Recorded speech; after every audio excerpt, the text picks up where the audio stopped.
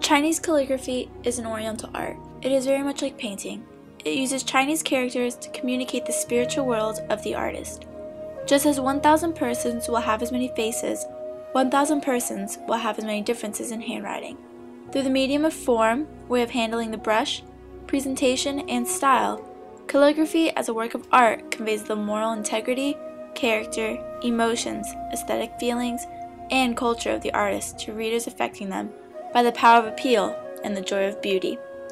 Not only is there beauty in Chinese calligraphy, but there is also beauty in other forms of writing in the world.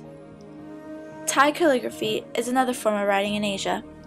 Thai writing has more curly and rounded figures, is softer looking, and is simple in its form.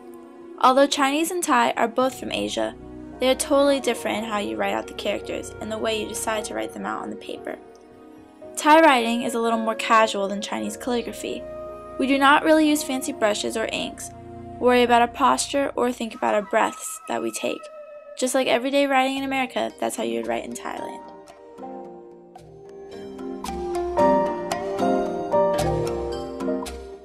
Before you begin to write your Chinese calligraphy, you need the necessary tools. Traditional Chinese calligraphy inks are made from sticks of solid ink. By using a mixing stone, adding a little water, then rubbing the solid ink on the bottom of the inkstone until the desired amount of ink has been released, an almost unlimited range of hues and intensities can be created.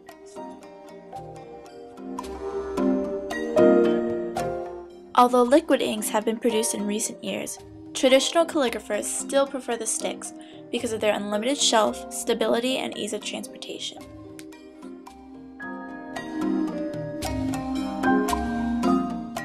Chinese calligraphy brushes come in a variety of sizes and are often sold in sets of varying sizes to ensure a calligrapher will have a brush size suited to his writing purpose.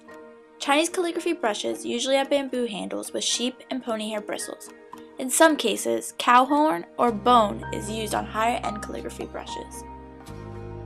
Although rice papers are more traditional, in recent times a number of papers have come into use for Chinese calligraphy. Other types of traditional calligraphy papers include paper made from bamboo, bamboo itself, hemp, rice, and wheat. The most desirable Chinese calligraphy paper is made from Tartaro wing cellutex. Chinese calligraphy is written with a bent wrist. The palm is cupped and the brush is held between the index, middle finger, and thumb, with stabilization provided by the ring finger. The pinky doesn't touch the brush. The brush is held vertically perpendicular to the paper, not at an angle as with European scripts and calligraphy. When creating Chinese calligraphy, the entire arm moves, creating strokes and styles unique to each calligrapher. When you begin to write, you need to start writing the Chinese character left to right and then up to down. When you write out your Chinese phrase, you make sure to write it up to down and left to right. With each stroke, you need to breathe in when you place your brush down on the paper, and then breathe out and move your pen to make your stroke. Then breathe in when you lift up your pen.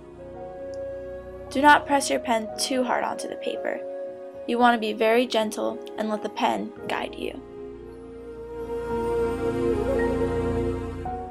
Thai writing is very different from the Chinese calligraphy. While Chinese calligraphy is more horizontal and vertical in the strokes, the Thai alphabet is more rounded and curly. If you're going to write a Chinese character, you need to constantly pick up the brush. But with writing Thai characters, you keep the pen on the paper and never pick it up to make a stroke within a character. Each character is written so you will never pick up the pen unless you make an accent mark.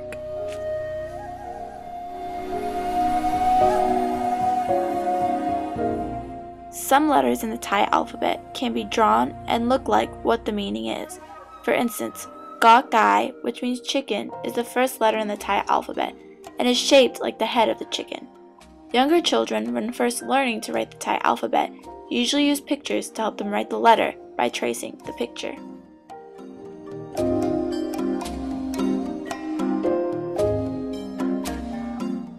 I was always interested in learning how to read and write in different languages. Other than English, the only other language I kind of understood and learned was Thai. With Chinese calligraphy, it is interesting to see the beauty behind the writing. I would have never thought that the way you hold the brush, your posture, or even your breathing could affect the way you write. When I am writing Chinese calligraphy, I feel as if my mind is totally blank. I don't think or feel anything. I just let my mind go and wander as I write. I would like to further take my Chinese calligraphy and continue learning different characters and perfecting my strokes. Whenever I feel stressed, I will take a pen and paper and just let all my stress out in each stroke and take the feeling of writing Chinese characteristics and channeling it into my body to let my body relax.